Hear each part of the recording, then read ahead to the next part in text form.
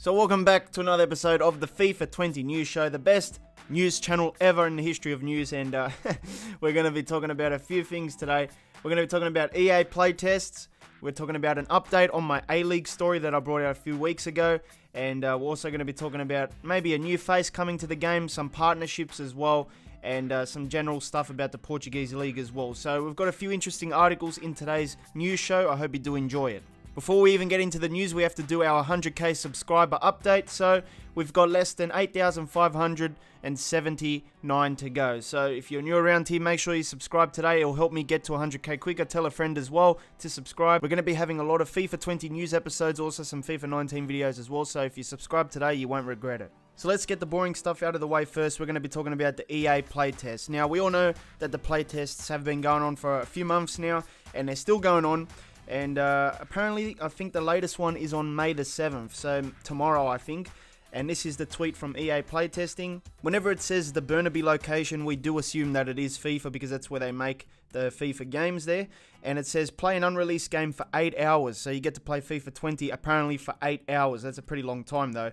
Give your feedback and receive 3 EA games for doing it. So if you want to try that out, I'd be interested if any of you guys actually got into the playtesting program. I mean, I can't really... I know you guys signed probably a non-disclosure agreement or something, but I'd love to know what it is they're actually doing inside of it. But yeah, there was another one as well on May the 3rd. So once a week, I think they do these playtests. This one went for 6 hours. So as we speak, you know, there's playtests going on. But I reckon next month at EA Play, which should be, I think, the first week of June, we're going to see some leaked gameplay. Every year, there's always some leaked gameplay coming out of EA Play. And that's going to be the first time the public gets to really play test the game themselves. Or we might even see EA release some gameplay as well, because this year at EA Play they are doing things differently. They said that they're not going to do as many trailers and stuff like they usually do. They're going to have like different sections for different games where the developers talk and stuff like that. They already started something similar with Madden already, but they haven't shown gameplay. So we're either going to get some leaked footage or EA is going to release some footage as well. So I guess we'll wait another 4 weeks. My next bit of news is about a partnership between Ajax and EA Sports. Now, Ajax are doing really well in the Champions League at the moment, so this could be a good little partnership to have over the next few years.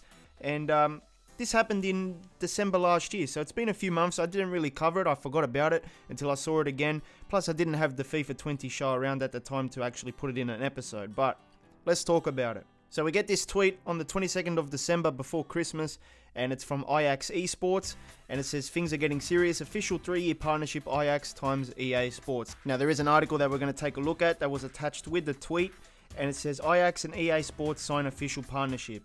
Ajax and EA are delighted to announce that they have signed a partnership around the EA Sports FIFA franchise for 3 seasons. This partnership continues the ongoing cooperation between both companies and is the first official club partnership for EA Sports FIFA in the Netherlands. One of the main aims of this partnership is to deliver unique, club-specific content to Ajax fans all around the world through the different club and EA Sports FIFA channels. Fans can expect several new initiatives to be developed over the course of the partnership, starring key players from the club in combination with the EA Sports FIFA franchise. With the addition of the Champions League throughout FIFA 19, there are even more opportunities to activate the partnership, as Ajax is representing the Netherlands in the last 16 in one of the most prestigious football club competitions. Well, now they're in the semi-finals. Commercial Director of Ajax, Menno Gielen. 2 years ago, we formed our esports department with the signing of our first FIFA e-player. Since that moment, our virtual domain has developed quickly to a relevant method to interact with our youngest fans. With EA, we found an important partner to support our future ambition to connect with all the FIFA players across the world. And Dirk Skolling, who is an EA employee, shares a similar vision. We are very enthusiastic about the partnership with this prominent club. In recent years, we have worked closely together around the release of our FIFA game with Ajax. With this collaboration, we are sure to be able to provide great content and experiences to fans around the globe. So it all sounds pretty good so far, but this is where it gets a little bit more interesting. So FIFA News Holland replied to one of the tweets of the partnership and said, I spoke with someone of the Ajax marketing team and can say that Ajax have no new face scans for FIFA 20, which is a bit concerning. But then he goes on to say, they will at least add some custom faces, so we might see some new faces for some Ajax players, but they won't be scans, just sort of custom, you know.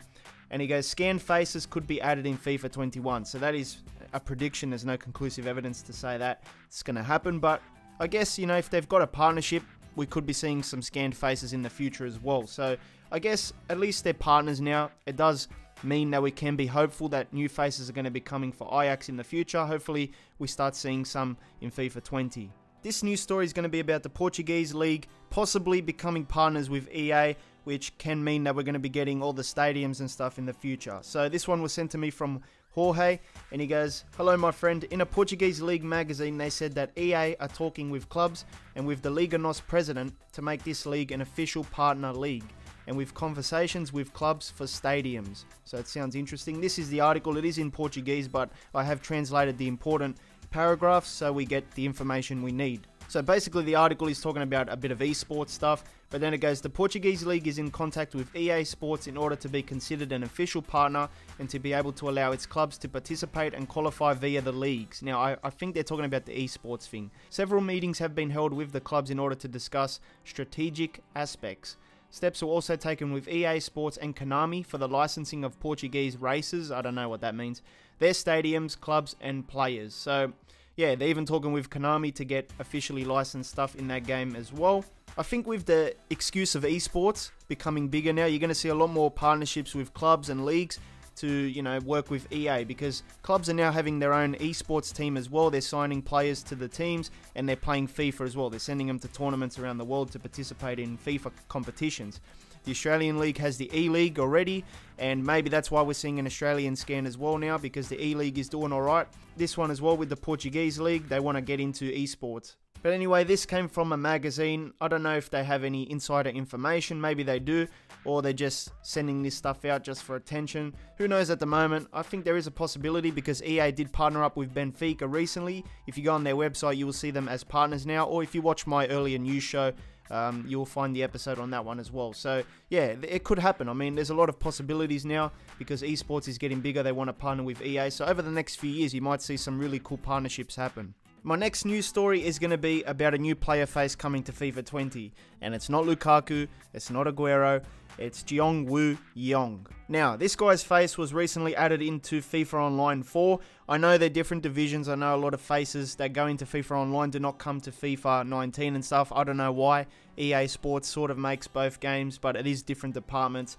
And I don't know why they just can't share the assets, you know, across different consoles. But there is a possibility that this guy is going to be scanned anyway, because he joined Bayern Munich in November 2018, and we all know that the Bundesliga scan is probably coming. Bayern Munich players recently got updated in FIFA, which means there is newer scans out there.